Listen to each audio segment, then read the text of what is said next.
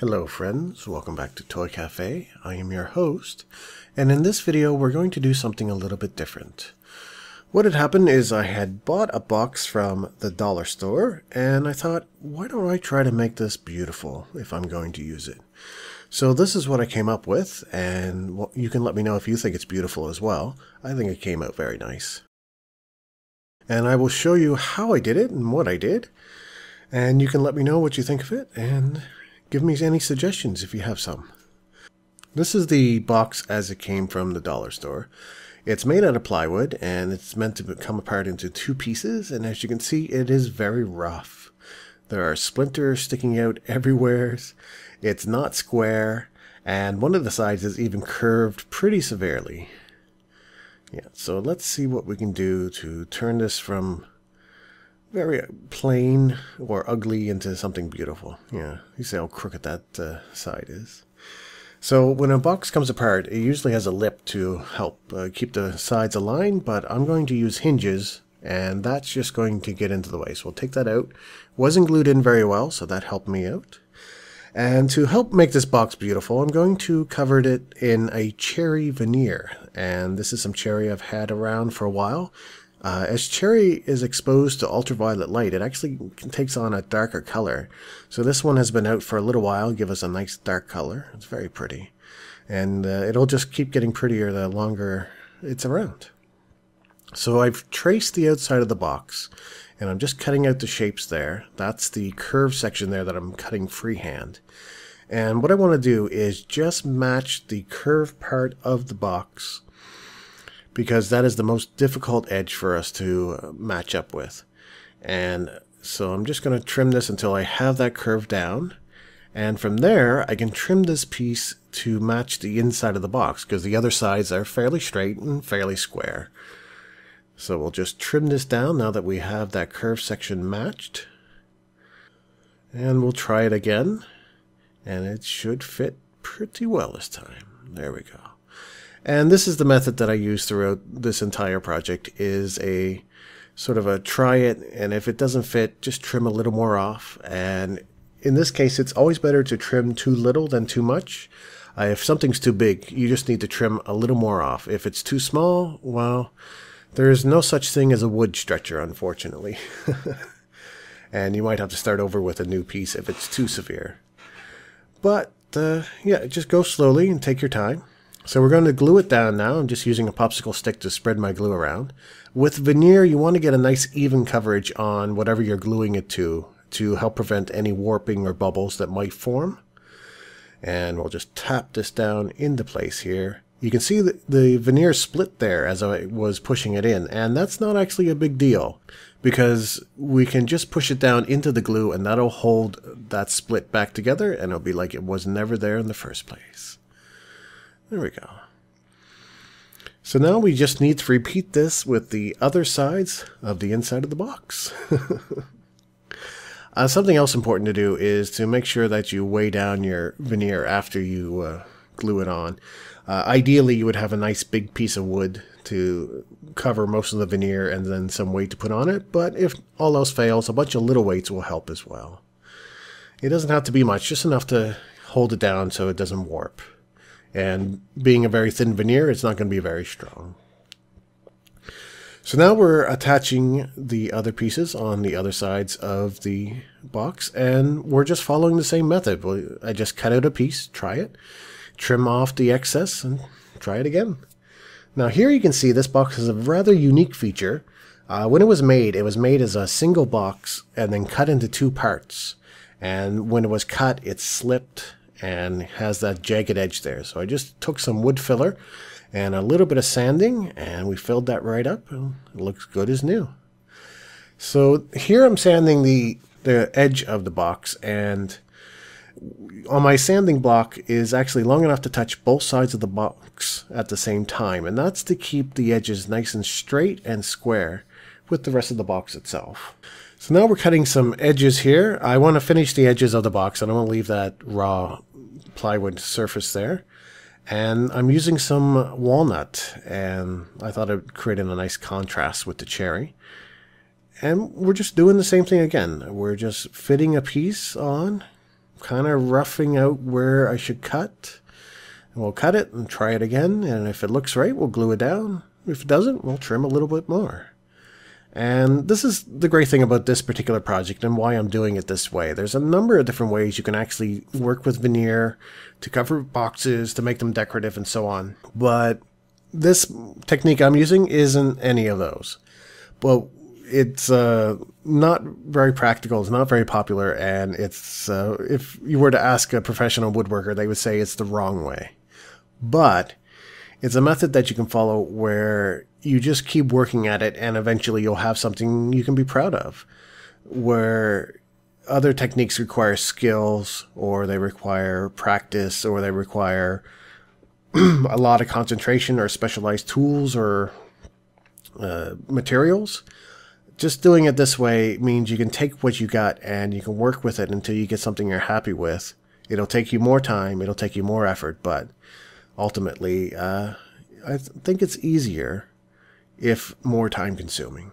So here we're putting the veneer on the outside edge, and I'm lining it up with the bottom so I don't have to sand that edge a little bit, well, as much as the other side. I'll use the knife to cut off most of the excess wood that sticks over the edges, and then I'll use a piece of sandpaper to bring that edge right up as close as I can to give me a nice finish. But if you line it up with one edge, you don't really have to do too much work for that edge.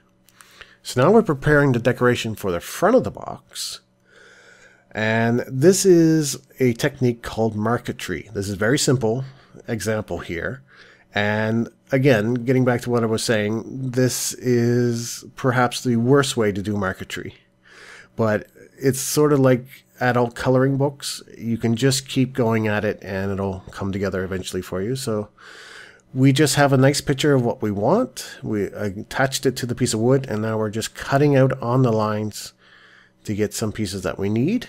And next we're going to cut the walnut lines to go inside the cherry. And I need to get these as close to my picture as possible, otherwise they're going to start pushing things out of the way.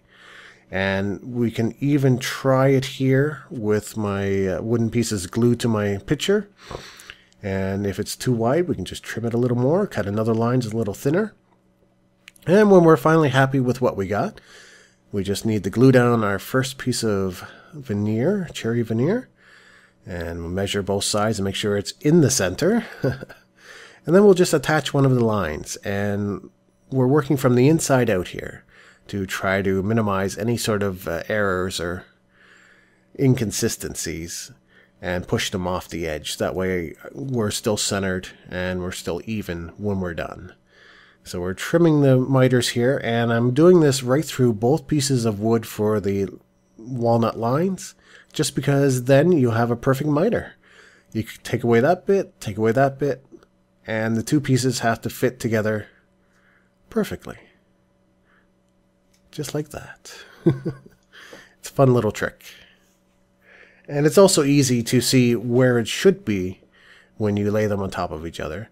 And if everything goes well and everything's the right size, you should be able to just slide on the outer piece of wood, a little bit snug in my case, maybe the line could have been a touch thinner, and glue it down and we're all set. So you can see the veneer for the walnut is quite a bit thinner than the veneer for the cherry, but we'll deal with that a little bit later. I'll show you what you can do about that. Then we'll just trim off all the excess with the X-Acto knife, and then we'll go in with some sandpaper and bring it up to a nice crisp edge. So now we're starting in on the top and its design, and you can see it's quite a bit more complex than the front. And that's actually the fun of it, is coming up with a nice fun design that looks nice to your own eye, and then trying to bring it into real life. And I'm doing this exactly the same way as I did the other pieces. Just cut out along the lines until you have your cherry pieces, and then we're going to cut strips to be our walnut lines. And nothing too special, it's just there's a lot more of them and it's a little more complex. So now we're going to glue down our pattern, and we're working from the inside out again, and we'll just glue down our first piece and then start applying lines. And with these lines, I'm doing the miters just as they come along, laying the two pieces on top, cutting them, gluing them in together. And I'm trying to get as close as I can to my picture, but it doesn't always work out, as you'll see. And I'll tell you how I went about fixing that. And so we put our outer piece on, that goes on next, and it doesn't fit, which is unfortunate. But it's not such a big deal. There's two ways you can deal with this. The way I dealt with this part is by actually trimming back the lines. So we trim a little bit off of the walnut lines. And if you keep doing that, eventually the cherry piece will fit on top, and you just keep checking and make sure you've trimmed off enough, make sure it's straight, and if not, trim off a little bit more until it does fit. You just keep going at it. And like I said, with marquetry, there are hundreds of techniques. It's been around for hundreds of years, and I'm sure some masters would absolutely roll in their grave seeing what I've done here. And you can see there, it's even opened up a few edges and spots because I didn't trim things straight, but that's not a big deal. You just cut a sliver of walnut, glue it down in there, and it looks like you did it perfect the first time. Yeah, but with this technique, you can just keep going at it, sort of in a bullheaded way. Like I said, like a coloring book, you just keep going at it and eventually it'll come together for you. So here we're gluing on some little pieces, and this might be a useful hint, is if your design has a lot of little pieces instead of big pieces like mine, it's actually a lot easier to fit together because you can trim the little pieces very easily without having to worry if this side fits or that side fits. If it's just a little rectangle or a square, it's very easy. And so with the bigger piece here that goes all the way around the outside, I used the other technique and I actually trimmed the piece going on instead of trimming the lines. That has the advantage of giving you lines that are all uniform instead of some being slightly thinner than others, which you may see or you may not see. But it also gives you trouble because you need to keep the piece in the right spot, in the right orientation, to make sure you're not trimming too much off and it's not getting lopsided. It can be tricky, but like I said, just a little bit at a time. So to deal with the different height veneers, the different thicknesses, I used what is called a cabinet scraper or a card scraper. And this could be a little hint for anyone who's doing apartment woodworking, because unlike a sander, it doesn't blow this dust all around. It keeps it contained to one spot and actually works through the material pretty quick. So a little useful tool there if you're woodworking in an apartment. So for a finish, I'm just putting some olive oil on my box. And you can use tung oil or linseed oil or any of those things, urethane if you want. But really, natural oils work just as well. It won't last as long as those other finishes, but for a box that's only going to get handled once in a while, not hold anything really that important, this is just good enough. You just apply it on heavy, wipe off the excess after it soaks in, and let it dry for about 24 hours. And it really brings out the luster in the wood, and the color and the character. Yeah, it looks really nice. Look at the curl there in that cherry. Yeah, that looks really, really gorgeous. So there's the box. I also added some hinges so that, so it would hinge open. And you can see the dark cherry inside there, the lighter cherry on the outside. And as time goes by, that'll darken up. The walnut will lighten up. Eventually, it'll look kind of plain, and then maybe 100 years later, it'll look like a photo negative. But we'll see if it lasts that long. Yeah, so that's me taking a dollar store box and trying to make it look beautiful. And I think it came out pretty nice. So if you enjoyed this, I hope you subscribe and hit the bell icon. And as always, I want to say thank you for watching. Bye-bye.